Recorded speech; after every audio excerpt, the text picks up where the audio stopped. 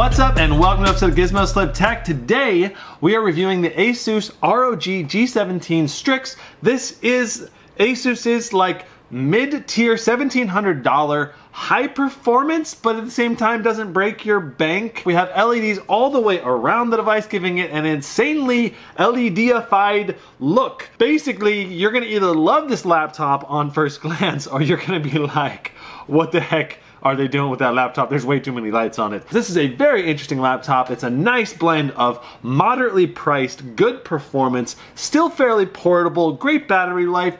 Let's just dive into the review and we can get to all those juicy details. Here we go. Now, before we get too far, I want to thank ZTech PC for sending out this machine. I'll have a few links in the description down below, but ZTech will be at the tippy top of that list. Now, the first major pro to this device is obviously its very LED heavy design. If you love LEDs, this laptop is for you, and it's kind of an LED overload at a budget price, because usually laptops with a lot of LEDs cost a lot of money. That said, you can turn the LEDs off and make it look more like a normal laptop. So those of you that don't like the LEDs, it's not really that big of a deal if you like everything else about the laptop. I really like how firm and sturdy this laptop is. It is one of the most rigid, well-built laptops out there on the market today. There is a little bit of keyboard flex on the right side, but basically everywhere else, it is just so freaking solid. Now, this laptop is a little bit unique in that the chassis is very deeply placed and the keyboard's pretty far up. So you've got this like 5-inch gap here between where your hand rests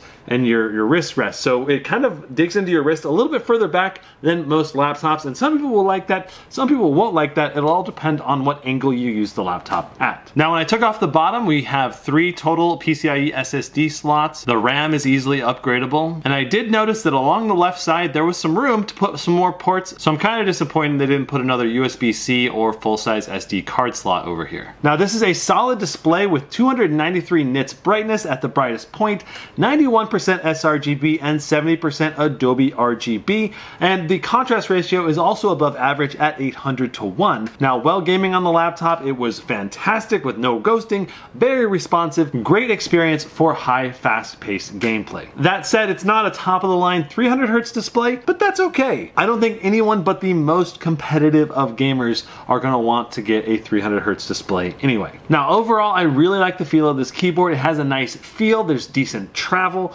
and it's very responsive overall, and I do like the layout. The layout is very functional. We have a large number pad on the right. We do have a home and end button, but you do have to use the FN key to toggle between the two. And the other downside is that we have smaller than average arrow keys, but they are set off from the other keys, so they are very easy to find and use. All in all, the keyboard is a fantastic experience, but I wish they had redesigned the keyboard from the 15-inch model, because this is basically the identical keyboard from the ROG G15. I just wish more manufacturers would design 17-inch keyboards for 17-inch laptops. That said, using the same keyboard in the 15 and 17-inch versions saves some money and reduces the overall price. Now, the touchpad on this machine is excellent. It's got a very smooth glass surface and the buttons are very tactile and consistent with the clickiness, though I do prefer it when the buttons are underneath the touchpad, generally speaking. On the left side, we have 3 USB-A's and a headphone port, and on the back we have the power port, USB-C, HDMI, and Ethernet, and there are no other ports on the right or front of the laptop, and this is just really surprising. The main ports that this is missing is the USB-C power delivery, which is great for extending your battery life. We're also missing a Thunderbolt 3 and a full-size SD card slot. Now, this machine comes with NVIDIA Optimus and it works quite well, though the first time I enabled it, I did have to restart the machine to get the NVIDIA GPU to switch off completely because it was sucking up the juice. But after that initial hiccup, it worked really, really well. I was able to get 10 hours of airplane mode use. Web browsing, you're looking about 6 to 7 hours, about 5 hours of Netflix. So you've got some really good battery life on this machine, which really helps round out the overall portability of this machine. Now, I do want to point out that this laptop, like a lot of the other Asus ROG laptops this year, does not have a webcam. No webcam anywhere on here. We do have some microphones down here, but that's it. So if your laptop doesn't have a webcam, you'll have to get one like this, which you can just mount right up here like that. All right, it's time. Let's talk performance. How well does this thing actually perform for $1,700? What kind of frame rates can you get? Let's start off with talking about the power limits of the CPU and GPU, because that does determine the performance potential of the internal components. You can see in a dual load stress test, the power limit for the CPU is 50 watts approximately, and the GPU has 112 watts. Now that is pretty good for the GPU, but for the CPU, that's a little bit disappointing.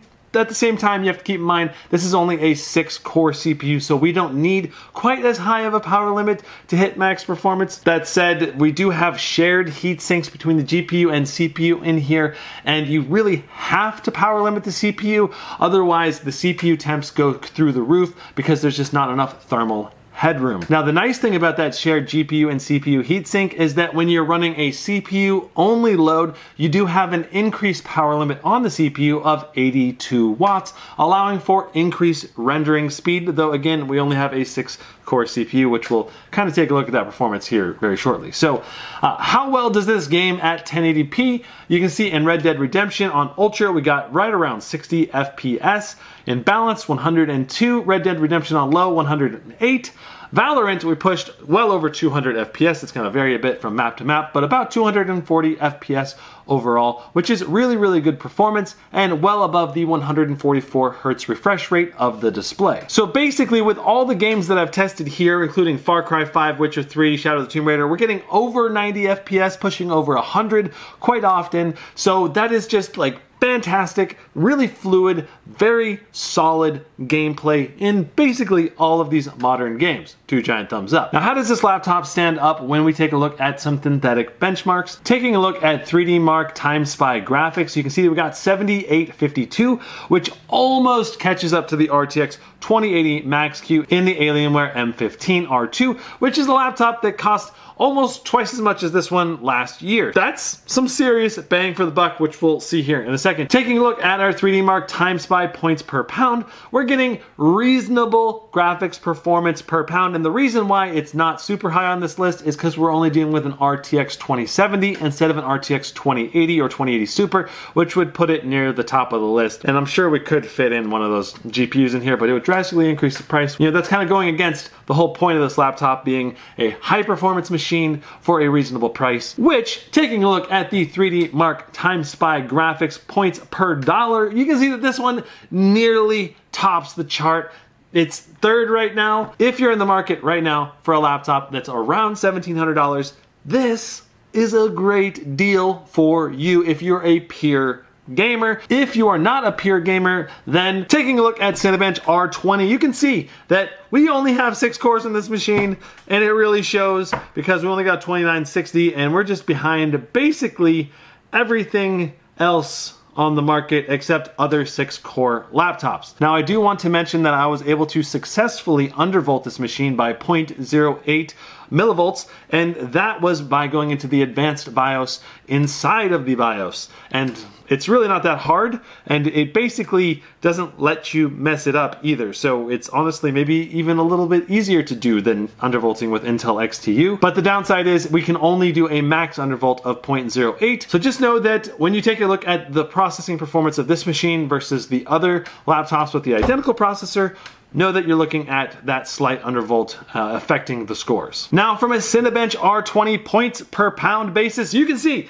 this laptop is again basically bottom of the pack. It's really not a CPU rendering tool. Now, the only shining light of hope here about the CPU performance is that when you take a look at the Cinebench points per dollar, we're actually in the middle of the pack, and that's because of the moderate price tag for this machine. We're still getting decent CPU performance for the dollar. I mean, if you really do need to do a lot of CPU rendering, you probably want to go somewhere else, but if you only need to do it occasionally, this will still do the job. It'll still get it done, just not quite as quickly as some other machines. And to give you a realistic idea of the difference here, we have the Handbrake 4K render time.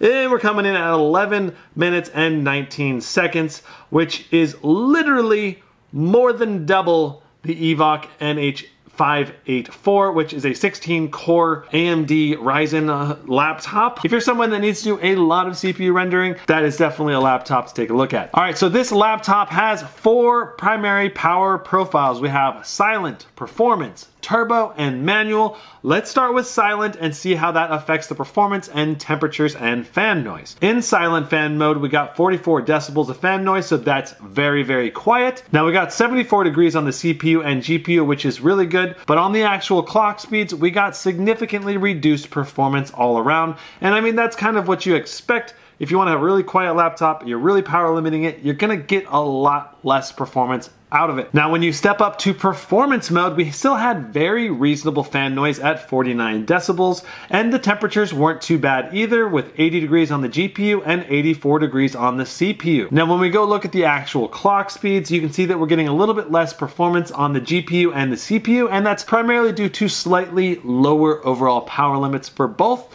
But the nice thing is we're getting better temperatures, so that's not bad. Now, when we set it to turbo and manual mode, we basically had identical performance between the two.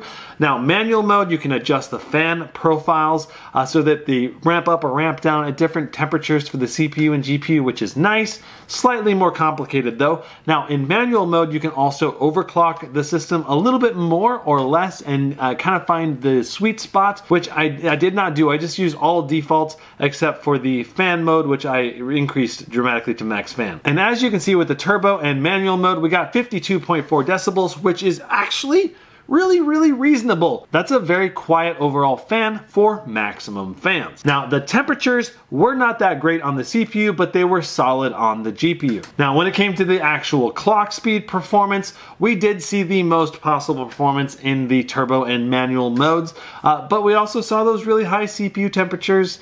So, and I mean, this is already pasted with really high quality CPU paste, so I would not expect much wiggle room here. If I was owning this laptop, I'd probably just run it in performance mode because that seems like a great blend of performance and reduced fan noise and overall really solid performance. Now, in Far Cry 5, when you compare it to other laptops, we got 105 FPS, which is significantly above average, even outperforming the RTX 2070 Supermax Q and the GS66 Stealth, which again is a more expensive laptop. The Alienware M15 R2 outperformed that one in the RTX 2080 Max Q. That goes to show that the CPU in this machine is putting out solid performance because Far Cry 5 is significantly CPU bottlenecked. Now, in Shadow of the Tomb Raider, we got 93 FPS, which is about what I would expect for a laptop like this. It's putting out really solid performance here. Now, when it comes to laptop speakers, these are decent. They have reasonable all-around sound, but the overall volume just doesn't get as loud as I would like. So they're kind of like middle of the pack, which I guess is okay considering the price point, I guess.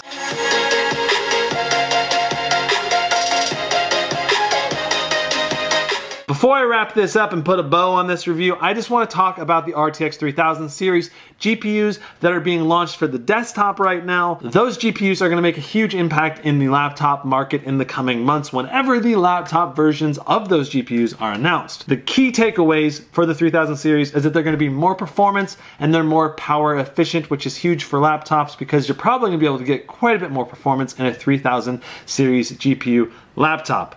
The other big thing is the 3000 series GPU laptops are cheaper, so it might drive the price of current RTX 2000 series laptops down a little bit. It's a whole convoluted mess. I made a full video on it. I'll have a link at the end of this video if you want to go check it out, or a link in the description down below to that video. So should you buy this laptop right now, or should you wait for a 3000 series laptop? I think the key, number one thing is, how picky are you about the frame rate? Because this thing puts out great frame rates, and I don't think this laptop is going to become obsolete anytime soon. Like, I think you're going to be really happy gaming on this for like 3 to 4 years most likely. That's a really long shelf life for a laptop. And considering the price to performance ratios we're talking here, this is top of the line for price to performance around the $1,700 price point. So if you can get this laptop for around $1,700, that's reasonable. I think ideally, considering the looming 3000 series GPUs, I would lean more towards $1,500, $1,600 to make this an instant buy, but I'm gonna leave that up to you. The ROG Strix G17 is a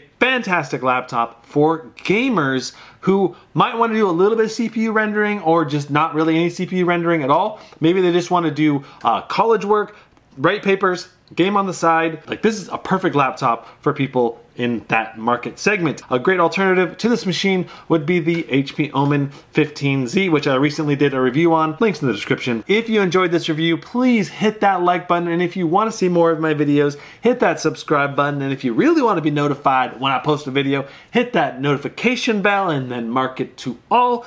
Otherwise, the YouTube algorithm has complete control over whether or not you even see that I released a video. Anyway, thanks for watching. I'll see you in the next one. Brandon out. Watch out.